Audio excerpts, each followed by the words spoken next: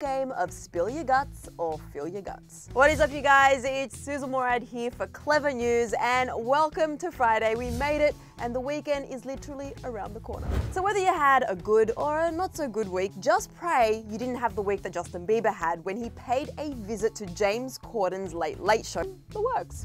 While making the changes to a promotion rounds, Justin decided to take a stab at answering some questions because really, how hard could it be? This is exactly the kind of response someone who regrets making cats would say. But he did go on to rate his regret level as a solid 4.5. Next up, Justin was challenged, get this guys, to rate his wife Hailey's friends from his favorite to his least favorite between Gigi Hadid, Kendall Jenner and Cara Delevingne. Unless he wanted to take a bite out of a bull penis. I mean, I don't blame the guy, I get it. I think I would rather rank my significant other's friends than eat animal genitalia. Naturally, his response warranted an explanation, to which Justin responded, "Let's go back to it though. I know Kendall the best. I've spent the most time with Kendall and she's a good friend of ours. I haven't spent a lot of time with Gigi and I haven't spent a lot of time with Cara. I have nothing against those people. It's not like I'm like, oh, screw Cara, screw her. You know what I mean?" Well, Cara took to Instagram to respond. She posted a clip of the segment and some throwback photos of her and Justin, captioning them saying, "Now versus then. If you have nothing against me, then why don't you unblock me? Love you, Hailey Bieber." He should have just eaten the bull penis.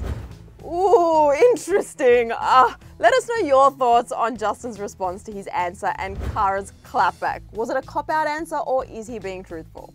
Be sure to start up the conversation down here in the comments, but this thing isn't over yet, you guys. I'm about to get to the really good stuff. This guy was seriously put through the ringer during this segment, but his final question came in the form of an act of service. He was given the option of allowing James to shave his mustache or take a spoonful of ant yogurt with scorpion garnish. Side note, who the hell comes up with these recipes? So as you might know, Justin's facial hair is near and dear to his heart, which is why he actually opted for the ant smoothie, and I can honestly see the pain on Justin's face when I watch this back.